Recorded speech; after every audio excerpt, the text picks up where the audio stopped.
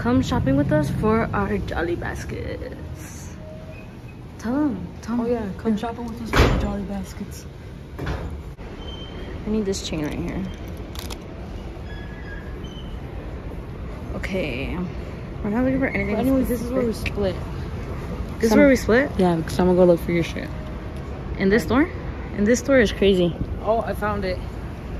I found it. Girl, I already got that. Can you give me this one at least? Alright. Okay, we didn't find anything that we were looking for in I was gonna say David's Bridals. What's this store called? Dick's Sporting Goods? We're gonna walk to Target. Aquí está. What's this still parking?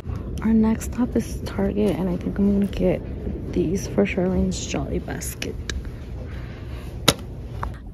Okay, I'm trying to find the perfect Christmas wreath for Char. This is kind of hard. Like, this is harder than I thought. I showed it to my research beforehand.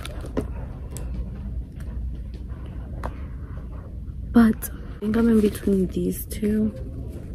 A Holly Jolly Ever After and Snowden for Christmas.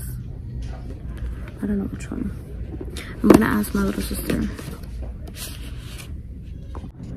The lighting is so bad. It looked a little crazy, but she really wanted this Game of Thrones ornament.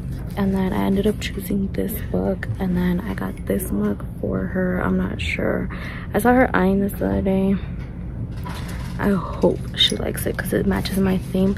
The only thing that won't be matching my theme is the winter edition Red Bull. I don't think I'm getting this for her. I just read it. Pear cinnamon. Like, that does not sound good at all. But there's no... Yeah, we're gonna go with the sugar free. We're gonna go with the safe choice because it matches the theme of my blue and pink basket. Unless I get her the strawberry monster, but should I?